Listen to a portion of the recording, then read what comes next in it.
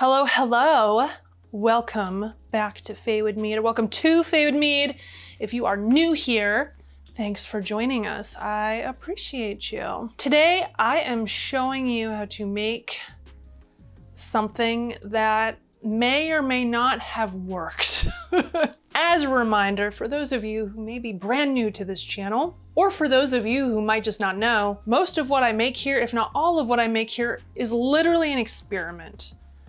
I just recipe create sort of on the spot without any knowledge really of what I'm doing exactly. Sometimes things flop and sometimes things work really well and they stick around in my recipe compilation. It's not just in my brain. I don't know why I pointed at my brain, but things that I would definitely make again or encourage other people to make. Some of those experiments recently performed pretty well at Mazer Cup, for example. Pretty proud of myself. Just thought I would put that out there. Honeydew melon. Melon is something that sort of controversial, I suppose, because oftentimes it doesn't really work. It just doesn't. And I think a large part of that is A, because melon flavor can be hard to capture because it's so light. And B, I think because it tends to get a little funky, which is definitely how this was. Oh, look at that. There's some schmutz on the bottom. This is cleared in the bottle over the last month that it's been in here, a little over a month. It was weird. It was weird. This might be a long ager, or age might not help it at all. It might just be doomed. So here's the thing. The honeydews, A, were super cheap, B, were incredibly flavorful and ripe, and this is a no water recipe. By the way, I used 100% melon to make sure I had enough to capture the flavor. So keep on watching and you will see exactly how I made this. For some reason, I neglected to actually film the cutting and scooping of all the melon flesh. So here's a photo that I took of the melons. Now, I can't remember the exact name of these things. I do know that they are a type of honeydew melon. I used about 3.5 of them, and this is a no water mead. So all I did was I just scooped out the flesh. It was super watery. You can kind of see in the photo how the melon is a little pinkish. That's because it was super ripe. It was incredibly soft and fragrant. So all I did was use a spoon and I scooped it directly into the carboy. Because it's no water, it was actually really difficult to get a gravity reading. If your sample is too thick, then it could have an incorrect reading. So I used 2.5 grams of Go Firm Protect. I used 1/2 pack of D47. I typically use just over 1 gram of Opti White. I do also like to use Booster Blanc, and I used Blanc Soft. So I like to make a little yeast slurry starter. I'll use some nice warm water and get those yeasties going in their Go Firm, and then I'll add a little bit of mead after a few minutes. A little must, if you will. Now, as you can see, this container is quite full. I did not put an airlock on here. I used cheesecloth. And as you can also see here, it made a massive mess. It totally exploded. And so I ended up having to move all of this to a bucket. So this stirring here is day 2. And I just love, love, love when you stir up a fermenting mead, you break that surface and it is so bubbly and fizzy and it's just so satisfying. From here you can see that I have racked, and it was a huge pain because what do you know, there's lots of solids in there. Then I ended up with a very, very full 1 gallon carboy. Beautiful. And after some time it cleared and you can see this thick mash at the bottom. Oh my goodness gracious. And I didn't even need to add anything to clarify this. Just cleared all on its own. Very proud of my mead here. After some tasting, which was very funky, I decided to add a little bit of tartaric acid, give it a little bit of a boost, as well as some more tannin. This did ferment out, so once it hit 1.00, I did go ahead and stabilize this mead so that I could back sweeten. I suppose I didn't mention that from the start here, but I used 1 pound of Bubba's Wildflower at the start, not just the melon. And then I added another 7 ounces here at the tail end for back sweetening. Allowed this to clear again, and then I bottled. Voila! All right. It's tasting time. I'm slightly scared. Slightly nervous, slightly scared, slightly apprehensive. Slightly. Let's open this up. See how it is. It ended at 10%. Light. 1.022. I've been going really on the light side, and I need to get a little bit heavier. A little bit bolder, I think. I've been going light because I was like, I don't even really drink my own mead that much. But guess what? I still don't, regardless. Anyway.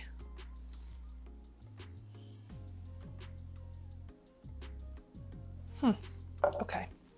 Let's just put this in this glass, swirl it around a little bit, let it air out.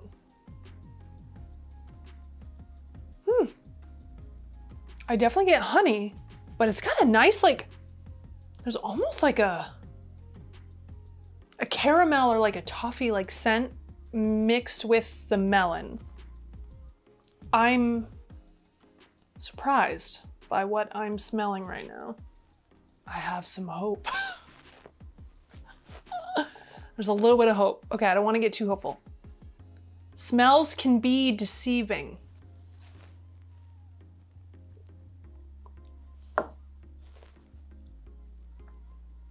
Oh my God, I did it. Oh, it's transforming.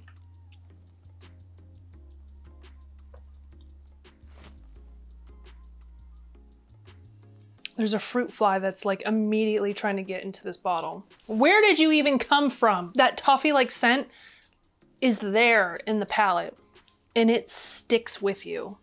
It lingers. Whoa.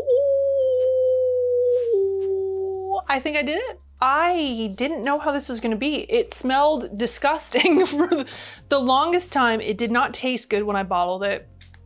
It didn't smell good. I mean, there was melon, but it was weird.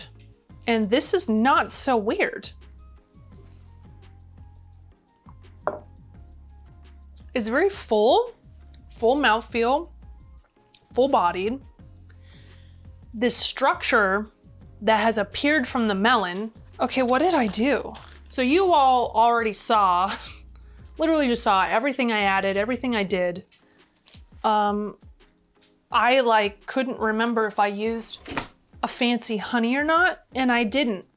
I just used a local wildflower honey. I don't know where this flavor profile came from, a blend of the honey and the honeydew. I'm glad I kept it light, but with how pronounced this flavor is, I could have added more alcohol.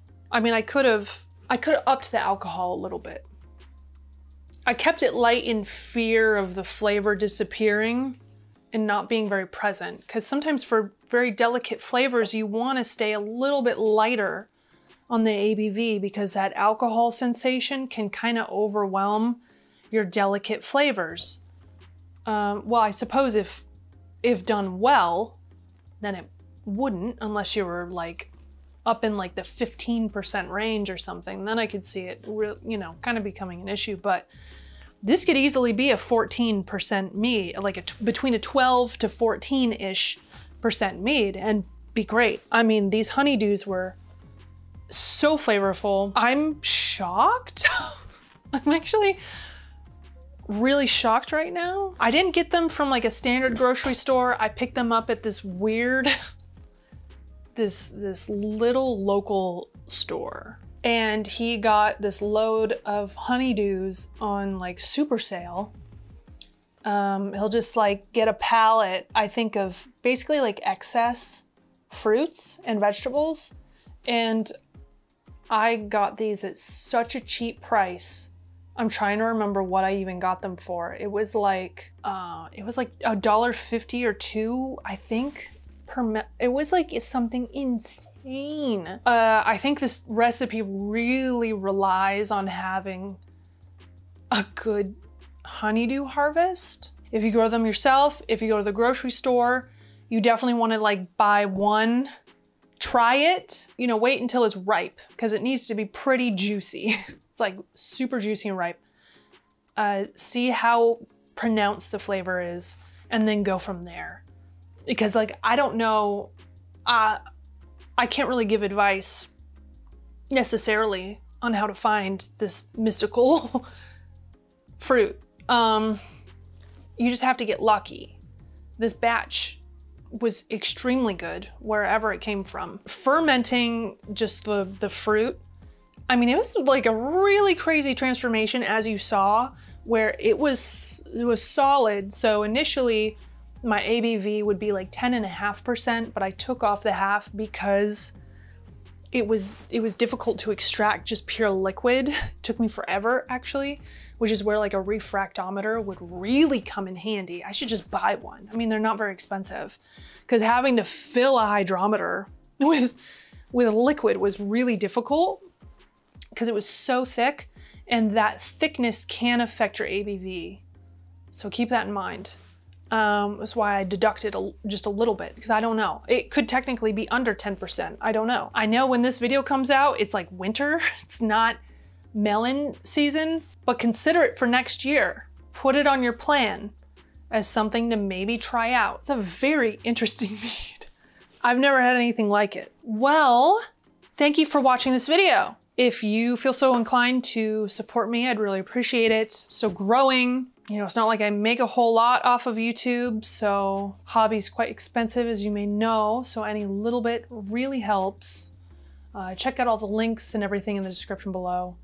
And I hope to see you again next week. Hopefully I post next week.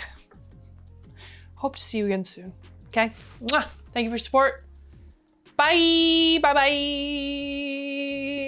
Oh God.